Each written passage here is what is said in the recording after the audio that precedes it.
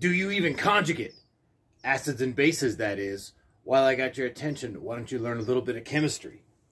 Conjugate acids and bases are identified by very similar molecular formulas, but differ by the number of protons present. For example,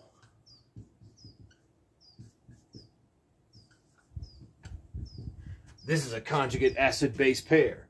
This one is the base, and this one is conjugate, the conjugate acid. Conjugate refers to it is a product of the chemical reaction.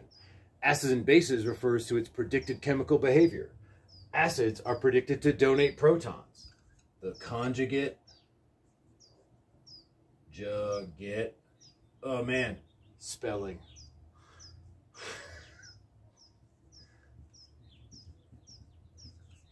Acid. And this is the base. I hope this helps. Thank you.